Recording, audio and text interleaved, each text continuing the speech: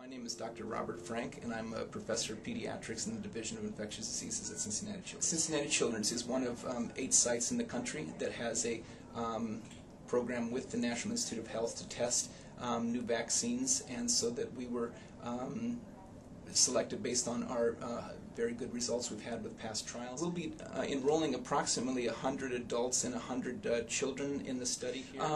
This study is being put as a fast track with the NIH, and so what's happening is that after 2 weeks we're going to do a first safety check, and then if everything looks good with that, then we're going to move on to the pediatrics.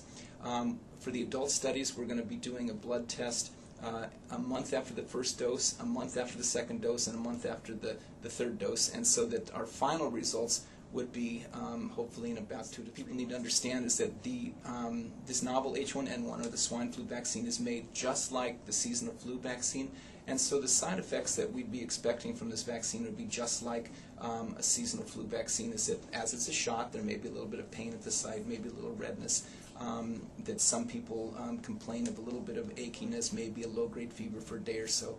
But because it's a killed vaccine, it cannot give you the actual flu. You're not contagious to anyone else.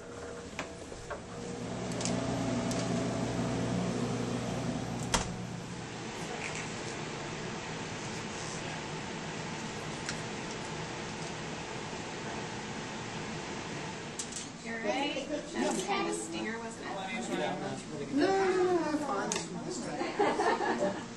Ready, going. All right, give yourself a hug here and hold your gauze for me.